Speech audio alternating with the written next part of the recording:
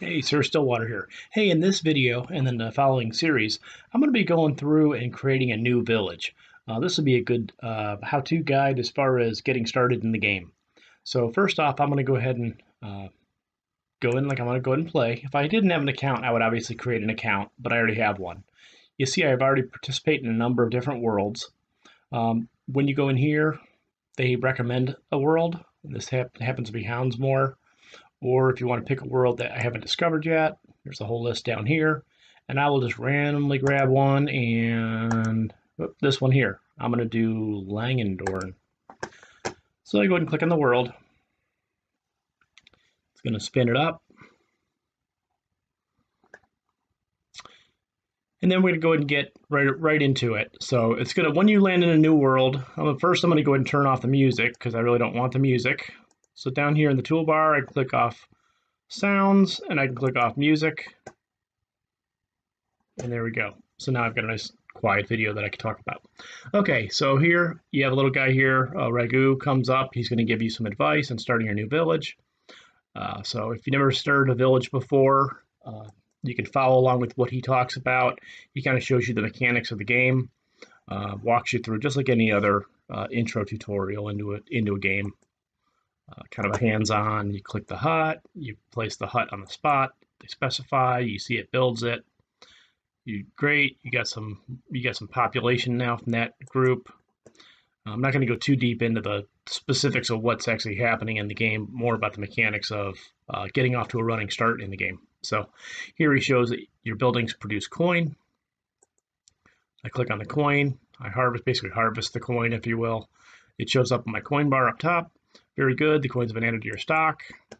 Then I can go over here to build. You notice this little toolbar down here.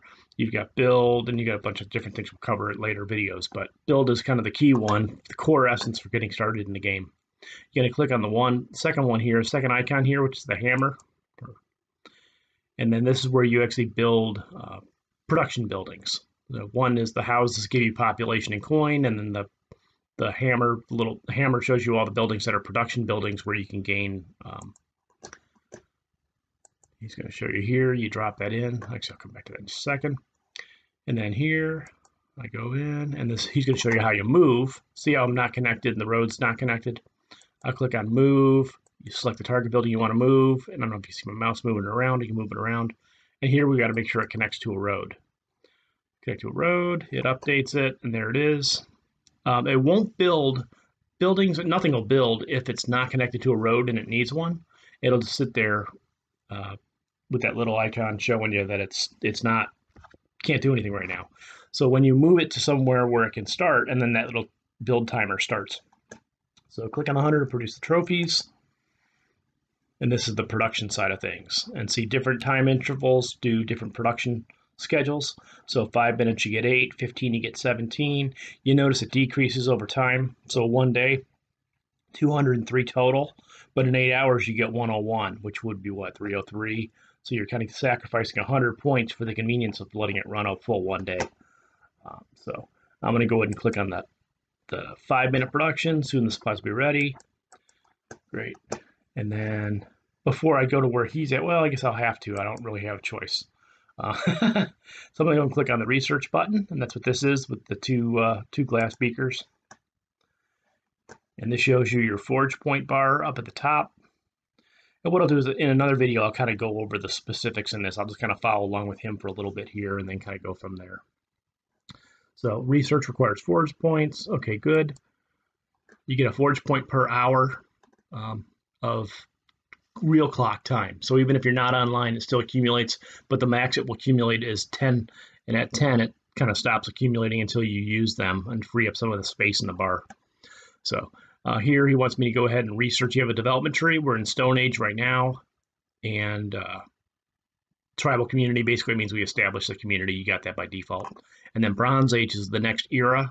And then you have different development paths. So he wants me to go ahead and build this stilt house. And I'm going to use 3 of those 10 points. And it tells me that I unlocked Bronze Age because I built my first thing in that new age. And then it gives me the special bonus, this little reward for hitting a new era, a new age. So I'm going to get 120 coin, 120 supplies, and then 2 forge points plus 5 metals. And we'll cover all that later. So I go ahead and collect that. And you see now, yay, I've reached Bronze Age. I've used the forge points well. Okay, good.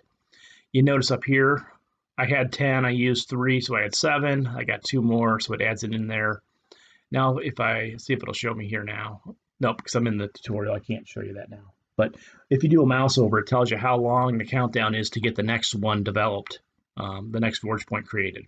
But okay, so now he wants us to go to regenerate at a rate of 1 per hour. He's telling us the same thing I just told you. Go back to the city. It tells you my building just advanced because I'm in the next year. Your main building will go ahead and here. Oh, hey, welcome to Bronze Age.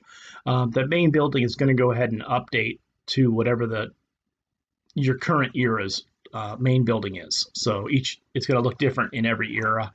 That's how you can tell what era you are or what era other players are. Just quick look at their main building and you'll be able to tell. So I'm going to keep this one short, so I'm going to kind of do one more piece here, and then I'm going to go ahead and stop this video and resume in the next. But my happiness is important. Let's talk about happiness. So go to happiness. That's the little tree icon, the little bonsai tree, and I'll build a memorial. And a memorial is just a little statue. I place it. It takes 2 seconds to build in the early days. Wonderful. I get happiness from my people. And then now he's going to talk about story quest lines. So maybe I'll just do this video all the way through this base tutorial. So here on the story quest line, it tells you what do you have to do and what is your reward. And then he tells you a little bit about that. Okay, so now I want to go in here. And he wants me to build a stilt house, which is that new building we unlocked. So I click on build, and then I place it next to the road so it'll build. And you'll see the little green check mark over here. It means that story is complete. And I can go and collect my 100 diamonds and 2 spear fighters. Now, real quick here, spear fighters, we'll talk about military stuff later, but the diamonds are really important to know. In this tutorial, basically diamonds are where the money is in this game, the real money, the hard money. You get diamonds, a little bit of diamonds here and there throughout the game. Diamonds let you do things that normally take time and resources. You can do a diamond, you buy them with diamonds, and they're instant or, whatever. You can build stuff out, you can get blueprints, you can do everything in the game with diamonds because that's the money back end of this game. You can play this entire game for free. I have done it pretty much for free. I've spent in 8 years playing this game. I've spent 50 hours, 50 like real hours, buying diamonds to build rogue hideouts. We'll talk about that later, but it was something I did, probably 6 years ago. I spent $50. I got a pile of diamonds because it was a good deal. And then I bought those buildings because back then they were really rare, but we'll talk about that in another video. But either way, diamonds, if you collect them, you don't want to necessarily squander them because you can use them for some really more valuable things later. And they give you some of these early diamonds, some diamonds free early in the game in some of these quests to kind of get you familiar with them. So my advice is when you get these early ones, keep them, and 100 diamonds today is worth a lot more down the road than it is today to build the little building they're going to show us here in the next couple steps. So I'll go and now collect. With all that said, you see my little diamond bar. I've got 134. This diamond bar goes across all of your worlds. So if you add diamonds in one world, this is you as a player, not as this world. So I could play these 134 diamonds in another world if I want. So that's something that's very important to know. All other resources and everything else is specific to this specific world except diamonds. So, okay, so I received a gift of diamonds, blah, blah, blah. They're very valuable. Yes, they are. They're very helpful in the game. And I'm going to go ahead and click on the build. He wants me to build this longhouse. Okay, so this is where I'm going to differ from his little tutorial because the longhouse is going to cost me money. So if I click build, I believe the longhouse is going to cost me 100 diamonds, and I really don't want to do that. I don't think I have a choice, though. I think in the tutorial, this piece you're forced to. Yeah, see? It spent that 100 diamonds. I didn't even have a choice. Normally, you can set notifications. I think they're on by default, where it notifies you if you're going to spend diamonds. So if you accidentally click on something, it says, hey, do you really want to spend these diamonds? And you can say no. But I don't think I had a choice on that stilt house. I think that's just part of this storyline. So that said, you notice my diamonds dropped down to 34. Okay, now I can harvest. I can harvest my stuff, or I can pick up everything from all my buildings that produced. And you see the little like sleeping moon here. That's telling me that you have a production building that's not currently producing. So I will click on my production building and pick what schedule I want: 5, 15, 1 hours. One final bit of advice, and I'm going to wrap up here in just a second. Early in the game, you're going to be grinding out these 5 minutes because you're going to need some stuff to continue to build stuff and unlock stuff and advance you know your village. So I'm just going to keep grinding these 5 minutes. The key thing is with a 5 minute versus a 15 is you got to be on top of it, because it's only a better value at 5 minutes if you are. It's only a better value at 5 minutes if you're on it, because if I kind of slack and let 6 minutes pass between the different 5 minutes, I might as well just done a 15 and got my 14. So, and then also if you're going to be offline for a long time, you'll want to use a longer time so you don't get as much, but at least you get some decent production while you're away. So when you come back, you get something to harvest. So, okay, that's it for this one. Real quick, super quick intro to the basics of the game. So basically, we are up and running.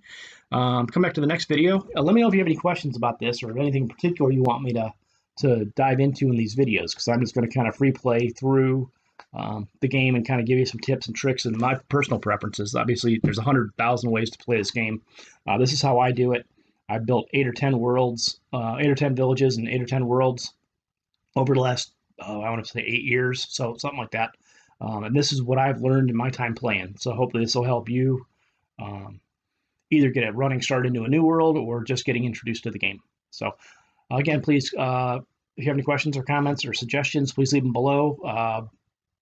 What's your favorite aspect of the game? Just throw that in there too. I appreciate it. And if you would, please subscribe. This will really help get this message out so other people can see this and learn and get the opportunity to advance. So that's all I've got. Thanks. See you in the next video. I should be releasing these every couple days, or maybe even every day in these early ones, because I'll be doing a lot of quick advancements, and it would be kind of neat to watch a brand new village come up and get up to a good sustainable level. Okay, take care. This is Sir Stillwater. Have a great day.